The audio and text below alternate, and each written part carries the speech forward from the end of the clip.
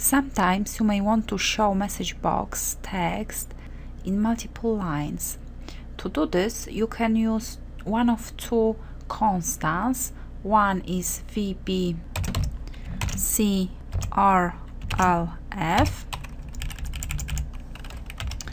and the other one is vbNewLine.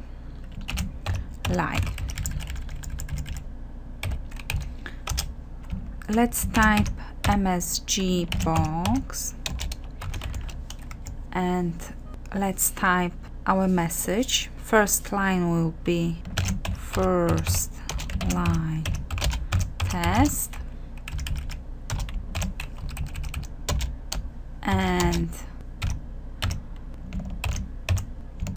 we're going to use our first constant and second line test. And our second message box, we're going to use new line. Let's save it and let's test it.